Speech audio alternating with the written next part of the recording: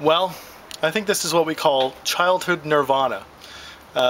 When it comes to the toys that one could possibly have and enjoy, other than trains maybe, I think this is the all-time winner here.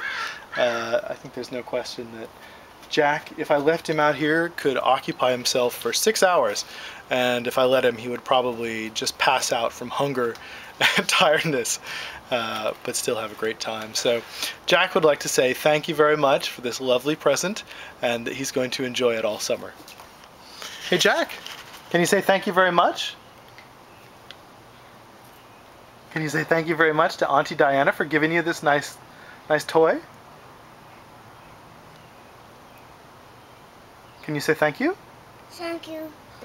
Oh, what a polite elephant.